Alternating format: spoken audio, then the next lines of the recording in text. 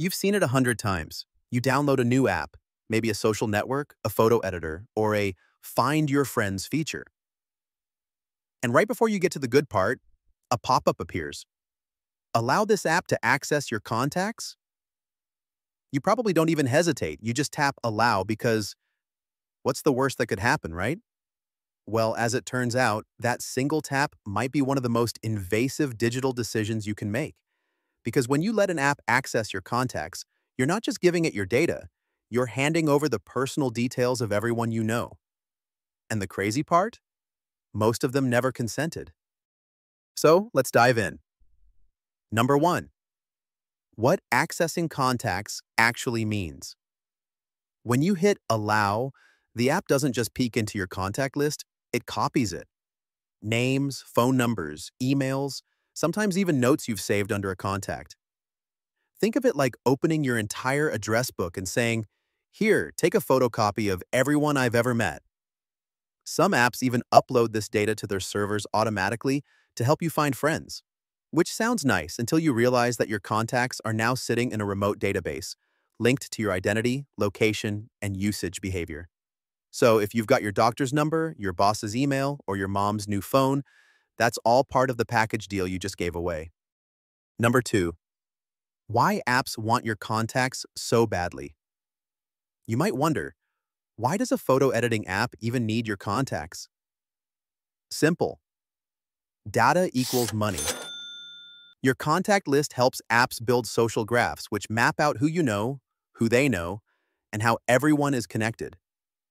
It's like Facebook's version of 6 Degrees of Kevin Bacon, but powered by your private address book. This web of relationships helps them recommend new users to target ads to, build shadow profiles for people who don't even use the app, and improve algorithms that predict what you'll click, buy, or believe. And when you combine that with your location, browsing habits, or social media likes, they can create an eerily accurate model of your life and everyone in your circle. Number 3. The shadow profile phenomenon.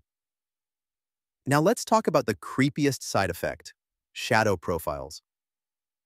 Even if your friend has never downloaded the app, their number, name, and email might still be in your contacts, and once uploaded, that becomes part of the app's dataset. This is how companies like Facebook were able to recommend people you barely knew, like that plumber you texted once 5 years ago.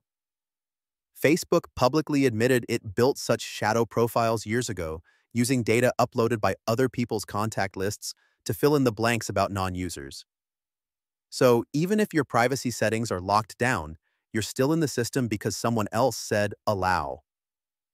You didn't just expose yourself, you became an unwilling spy for your entire social network. Number 4. How the data gets used and misused. Companies claim they use contact data only for friend recommendations or onboarding, but once the data exists, it's too valuable to stay idle. Here's what really happens. Advertising optimization. Knowing your contact network helps target ads more precisely. If your friends are buying gym gear, guess who gets fitness ads next? You. User prediction models. AI systems learn who's likely to sign up next or churn. Behavioral fingerprinting. When combined with location and browsing data, contact graphs can reveal intimate social structures, even dating patterns or workplace hierarchies. Now imagine this in the wrong hands. If a hacker breaches one of these databases, which has happened countless times, they get access to verified, socially connected contact lists. That's why phishing scams are getting smarter. They can craft fake messages that appear to come from someone you actually know. All they need is one friend who tapped allow. Number 5, the legal loophole. Here's where it gets tricky.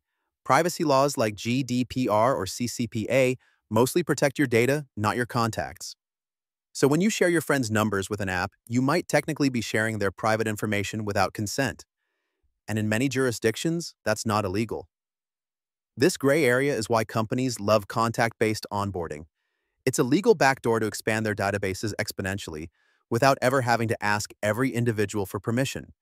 You become the middleman in a global data trade. Number 6. Can privacy-focused apps be trusted? Apps like Signal, Telegram, and WhatsApp do things differently, but not perfectly. they still request your contacts to show who else is using the app.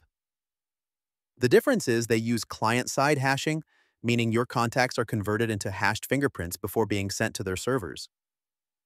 Signal, for instance, uses something called private set intersection, PSY, a cryptographic method that lets two parties, you and the server, check for matching numbers without actually revealing the numbers themselves.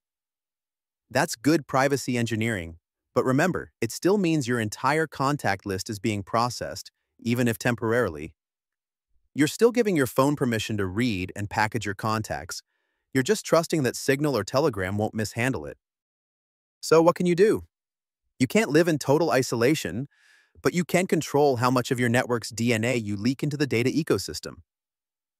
Here's how. Deny contact access by default. If an app doesn't need it for core functionality, it shouldn't have it. Use in-app invites manually. If you want to share the app, copy the link yourself. Don't let the app scan your contacts.